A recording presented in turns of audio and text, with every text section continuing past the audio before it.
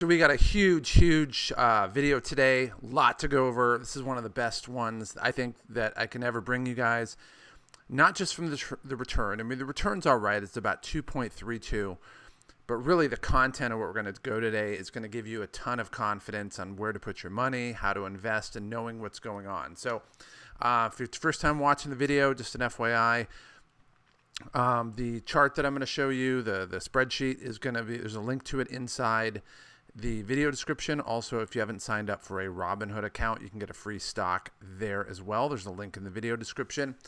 But today we've been talking a lot, or the last couple of weeks we've been talking a lot about inside trading. And I used to be a senior manager in a Fortune 500 company. I was one of maybe 10 people in the whole company that was like, they called us restricted access. And basically what that meant is that there was only 8 days per year that I could trade my own company stock. We would have our quarterly earnings presentation, the earnings call, and then I could trade it the next day and the following day, and that was it. And I'll tell you, I knew a little bit, but not enough to kind of go, oh my gosh, I know all this stuff, I'm going to get rich on it. I mean, that's really not the case. But if you're looking at the data that's going in the market right now, it's almost like you're trading like you're an inside trader. So we're going to talk about some of that today. If you haven't watched some of the videos from the last few weeks, go ahead and do that. One of my big segments that I've believed in from the jump, and a lot of people gave up on it a long time ago, and they're paying the price. Well, actually, they're paying me because the stock price is going up. Are casinos. So we have two big casino jumps today. Number one, we have Every.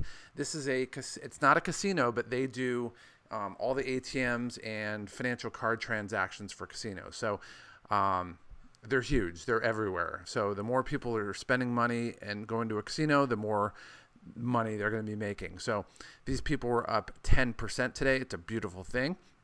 And then Brahma Resorts, which was my hottest stock for a while, and I still think it's going to come back and probably be my #1 stock overall, went up 6% today. And they do casinos, smaller casinos than the ones in Vegas, but casinos nonetheless. All right, we've been talking the last couple weeks about the fact that the tide is turning, and that you have basically, there's not a whole lot of reason for people to feel pessimistic about the economy, about going out. I mean, we went through the first lockdowns, and people, I think, summarily realized how much they did not like being locked down. And so as we had an uptick of cases after the protests and violence that happened in June, shocker, that who would have thought that you go through a pandemic and you get tens of thousands of people going out, screaming, yelling, and congregating in mass, and all of a sudden, in the next few weeks, 4 to 6 weeks, you get an uptick in cases. Shocker. Can you believe that?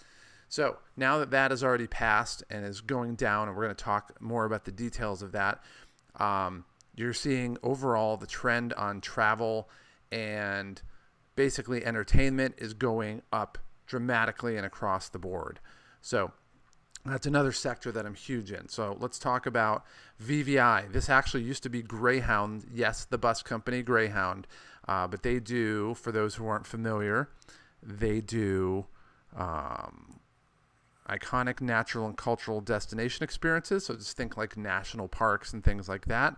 And they do live event service, which of course got nailed by coronavirus. But that one's up 11% today. So again, if it was one stock, there's nothing really to talk about, but we're going to talk about some other ones. Now, on the other side of that, we have AVCT, which went down 16% today. And you're thinking, why are we talking about that? One, it's not a travel stock, and two, it went down 16%. Well, because this is a company that benefits off of the virtual economy. So the more people are staying at home, the more people are going to be the more that this company is going to thrive. Now, it is an excellent company. It just went through a merger and bought out another company, and that one's getting rave reviews. So I'm not ready to dump it yet at all. But this one will be a good performer, but not a great performer. I mean, it's already up close to 80%. We'll look at it, and it's a short period of time. So it's a great performer, but not according to the standards that we set here in the portfolio that we talk about, which is much better. And tripling our money is a great performer. 80%. It's good. It'll get you a seat at the table. All right. After that, we're going to talk about airlines. 3 airlines went up really big today. United went up 7% today. American went up 5% today. And Spirit Airlines, the most evil airline ever, went up another 5.5% today. So that's a great sign. It means there's more confidence as far as people getting on airplanes, bookings, travel, that type of thing. And when you get places, if I were to fly to, let's say I wanted to fly down to Miami and go visit my dad, well, most of the restaurants there have been closed recently, so there's no reason for me to go. But as places open up, especially New York, you're going to see people start to travel more. So that's definitely a huge, huge sign. All right, let's talk about a couple. Let's talk about a couple mall stocks we're looking at. Children's Place, they do Build-A-Bear workshops. They're up 11% today, close to 11% today. And so much so that I'm actually finally going to get in on this stock. So currently the recommendations they have for this is a 25% buy, 63% hold, and a 13% sell. But we're starting to see movement on this. Over the last week, it had a big drop, which is great. It allows us to buy it. But if you look, it's moving up and up and up. So we're going to take a peek at that and put a limit order in on that one. In fact, let's just go right to our chart on that one. So it's sitting here at 2019. One of the rules, or 2090. One of the rules that I have is when a stock takes a hit, if you're going to buy it, you want to buy it just above, somewhere near the bottom of the hit, if it's going to be a limit order. And if it doesn't go there, we don't buy it. So I set this at about 18.89, so we'll round it up to about 19 bucks, which is about the average of what we see about right here. So we are going to do a limit order for 100 shares for 19 bucks if it goes to there. If it doesn't go there, we won't execute it, but I'm only going to buy that on my terms. All right, let's talk about movie theaters. Reading International, small set of movie theaters. They do have some here in San Diego. It's up 11% today. And I think it's buoyed on another stock we're going to talk about, AMC, in a little bit. But movie theaters are starting to open up. Theaters are starting to release movies. I saw one yesterday where they were talking about they have certain studios are actually releasing movies into the studios. And then you have other ones that they're releasing, like they'll watch the Star Wars trilogy and you'll go watch a re-release of it, but you'll watch it in the theaters in the comfy chair and the movie popcorn and all that fun stuff. So that one's up 11% today. Cinemark, another one, is up 8.5% today. AMC, the big mover lately, is up 16% today. And if you look at them over the last week, you see this big jump. I mean, they're up 15% over the week, and you see a big jump there. All of these are painting the same picture, that people are going out and they're not really scared of coronavirus. I'm going to show you, what's this called? I'm going to show you an article that I read today.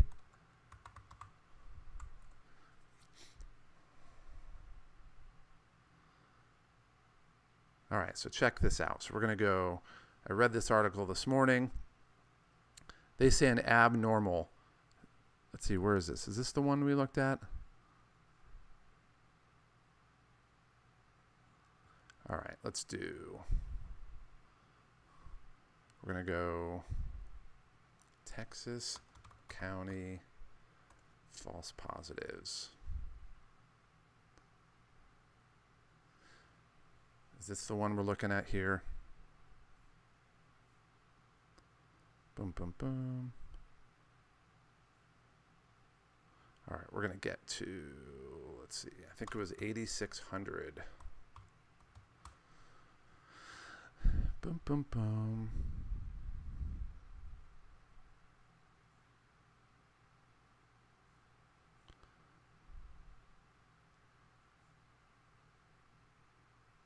No, it's not 8,600. We're going to go to the news. Collin County, that's what it is. So let's take a look at this one here. So it looks like the 1,200, there's a couple things we're going to show here. 1,200 positive cases reported last Friday were actually from tests between March and July. Kind of important to know that, huh? So let's go to, let's see, we'll do Collin. County, Texas. Cases. Yeah, so this is interesting. This is the nice wording they used here. They said significantly overstated case data. So what is the number that we're looking at here? They had 4,600 active cases. That's what they said. And it turns out that they had, like, I want to say it was like 140 cases. And so much so that the county commissioner said they have no confidence in the accuracy of the data reported to the Texas Department of whatever services, Texas Department of State Health Services. And you guys can look at that yourself, but it was crazy. It was yeah, it was basically down to, like, it went from like 6,800 cases to like 140 cases. And so that brings us to the last couple things that we're going to talk about. Number one, the Dow briefly turned positive for 2020. Think about that. It's positive. So in January, before coronavirus hit, the economy was booming, and the Dow is actually higher now than it was then. So think about that. And plus you got to add all the fiscal stimulus that got thrown in there, which means we're going to go way higher. So everything's going in the right direction. Now, let's take a look at the Corona Bros here in San Diego, and you might be in a different place, so just understand that. But this is kind of a good synopsis of kind of where we're at for coronavirus. It's probably going to be similar to where you are to some degree. But we were doing good, and then we had the protest hit right here. You had the incubation period, and then the cases went up, up, up, up. And then look at this ski slope down. You can see that trend line is clear as day. It's going down, down, down. You look at daily testing. They're having a hard time finding enough people to test. Like, it's flat. They can't get any more people to test. The positivity rate keeps dropping. This is the gold standard number. This one keeps dropping and dropping and dropping. Hospitalizations are dropping way down. Take a look at hospital bed use. They're only using 300 hospital beds. We have 6,200 hospital beds. Look at that, 6,112 hospital beds. So apparently we lost a few hospital beds. Deaths by day, way down. I mean, it's way down here. The trend line is right here, and if we look here, it's 2 per day. People, we have 3 million people here in San Diego County. 2 per day. You can get 2 people die from chickenpox per day here in San Diego. All right, and then we look at this one, the people that die. For those who aren't familiar, you have the death date, the age, the gender, the race, ethnicity, the part of San Diego they're in, and then whether they have underlying health conditions. All of them are yes. Look at these ages: 83, 81, 72, 73, 67, 71, 92. This person had a really long life. And then 58, probably had diabetes. So let's go to the next page. So you're thinking, okay, that's only 8 of them. Look at this entire page. Yes, yes, yes, yes, yes. Everybody here has underlying health conditions. Let's check the age. 46, kind of young, but if they had diabetes or they had a really, really unhealthy, then that tells you a lot.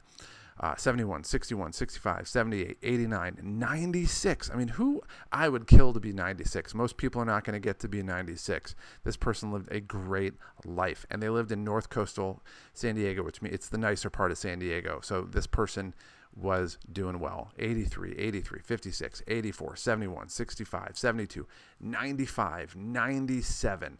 This is crazy. 91, 93, 86.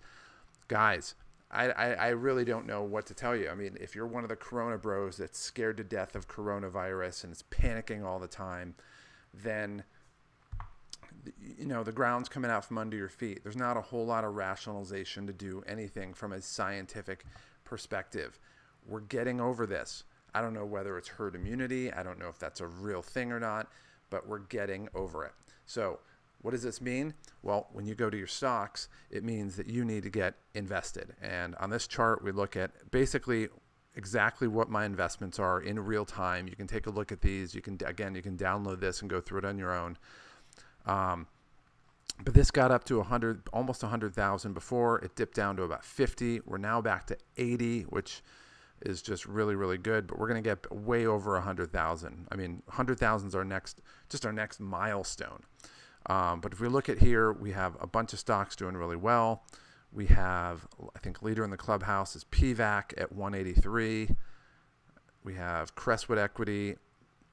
PVAC's an oil stock. Crestwood Equity is a oil stock as well.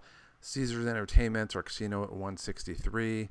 Signet Jewelers, the mall jewelry store, at 158. They do, what do they do? Kay's Jewelers, I think. Redwood Trust is a REIT at 150. And a bunch of the other stocks are doing good. Red Robin Group is about to break even.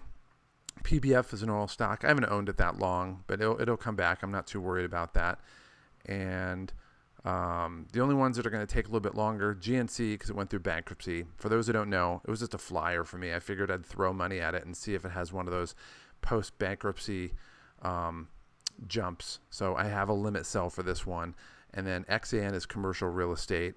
Again, I thought I'd try it out. We'll see. It's down 25%, but this is going to be a long-term rebound, but this one will be fine as well. Overall, the stocks I own from when I bought them were at 44%, but considering all the stuff that I invested on and took gains on, we only deposited 33,000 in. We're sitting at 81,000 right now. That is a gain, including the margin that we're using, of 95%. So we're basically doubling our stocks. So with that being said, we're waiting to see if the Build-A-Bear Place comes through. If not, so be it. And then we have some limit sells that we talked about over here. But overall, for those who are new, we are projecting to be at about 300,000 when all is said and done. And let's see, DraftKings, as far as the stocks we have, are already doing pretty good. Again, that one went down a little bit today and then rebounded. But when you see the fantasy football and everything being betted, the pent-up demand is going to be through the roof. So with that being said, get your money in now. I've never seen a time where you can trade like you're an inside trader. It's as simple as that. You can trade like you're an inside trader, like your buddy gave you a huge tip on this stock, like you ran into Jeff Bezos in 1993 at a Starbucks or whatever. I guess he was up there. I don't know where he was at in 1993, but you ran into Jeff Bezos and he said, hey, I'm going to be starting this book company called Amazon. You want to get in the IPO? I mean, that's kind of where we're at right now. So sit on your butt, lose money, get on Robinhood, get a free stock, click on the link in the video description, but get the investment in and get started now. There's a ton of money to be made. With that being said, I will see you mañana. To get more information on the sales cheat code, go ahead and click on the subscribe button below. Also, down below in the video description, down there, there's a link that takes you to our website that gives you additional content, some additional freebies that we have, and gives you information on some programs that we have that have been proven to help people to make sales easy so that you can make the kind of money you want, live the lifestyle that you've always wanted, and not have to struggle in the process. And what might be the coolest thing of all is you don't have to put much effort into it. It truly is a cheat code that most people don't know about. And it's a cheat code that can change your life today. So click on the link below and let me help you start to experience these results starting right now.